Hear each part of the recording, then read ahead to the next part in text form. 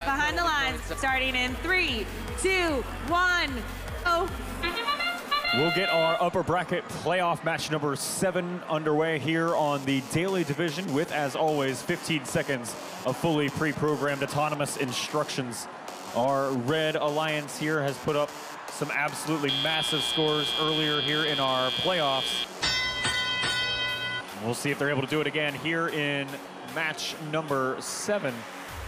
Things rolling here. We'll have a score of 47 blue to 44 red. That blue alliance is your number 5 seed alliance. And of course, in red bumpers here, we have our number 1 seed alliance, who put up the whopping 198 something points with a full grid in their first playoff match. Right now, though, they trail the blue alliance. That blue alliance consisting of 3 robots kind of running on alternated, staggering schedules here. There's Strike Zone making their way back to the loading zone. They'll pass the Neutrons, and then Team Rice passes through kind of in the middle there. Neutrons dropping off a Q or cone on the middle cooperation node top row. 5-point cone, plus then 5 points for the link that it formed. Waiting on one more cube there to finish out the top row. Neutrons from Boston area are going to do it again. 45-point now top row complete out of the 106 points you see total on that blue alliance grid. Minute and 15 seconds left to play here in match number 7.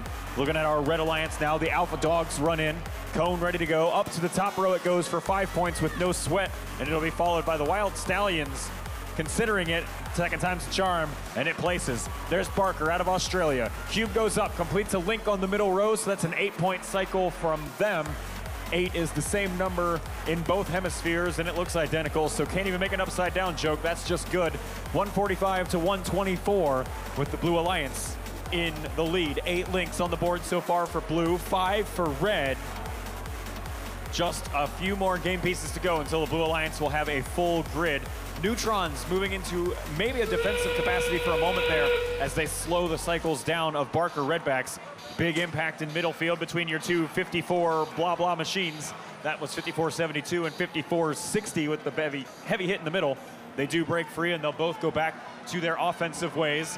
Blue Alliance now at the full grid. We're supercharging, folks. 3 points per element that they duplicate there. And so far, there are 2 extra game pieces that qualify. Full grid also on red. And it looks like 4 extra game pieces there. And a double triple. This is about as complete of a field as Alliance. 203 clean points over there on the Red Alliance side to 199 there on blue. And that means that our Red Alliance, our number 1 seed alliance, captained by the Wild